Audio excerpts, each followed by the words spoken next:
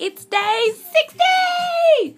Woo! Of the 90-day video challenge, which means I'm 2/3 in. Yay!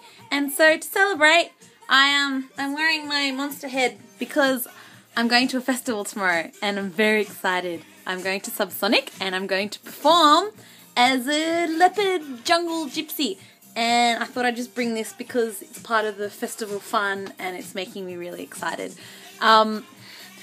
I also had a bit of a boo-boo yesterday after I did my video. I actually rolled my ankle at soccer because of the field, and so I've been like limping around today and I got really worried about what was going to happen and blah blah blah because I've got all these performances to do tomorrow, Saturday, and then rehearsals for the Christmas party as well. But I just really took it easy today, and I got to a point where I was really frustrated because I just wanted to be busy, really busy, and that's the way I feel like I'm progressing, by being really busy all the time.